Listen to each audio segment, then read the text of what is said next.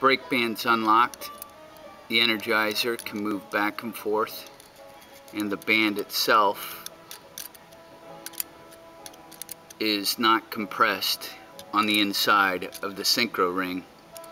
The anchor block holds the brake band in place so that it can't rotate. As the slider slides over the Synchro ring rotates, comes in contact with the Energizer block. The Energizer block rotates slightly,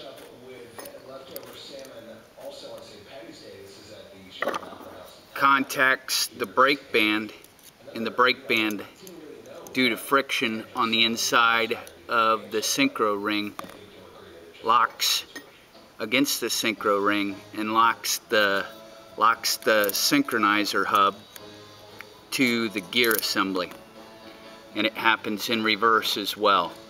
As the Synchro ring rotates the other direction, this side of the brake band contacts the inside surface of the Synchronizer ring, and the friction locks it to the Synchro ring, which locks it to the slider and locks it to the hub and the gear assembly.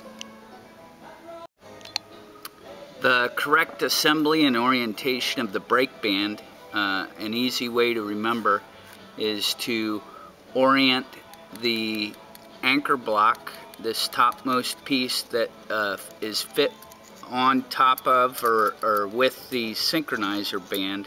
Orient that toward the top, the anchor block toward the top, and the shorter section of the brake band to the left, and the longer section of the brake band to the right.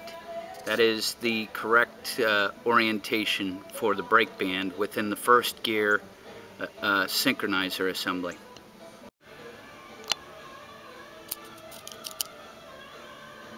The Synchronizer is locked with the first gear Synchronizer hub. The Synchronizer can't move any further. Rotates the other way, connects with the other side of the brake band, and again gets locked into position.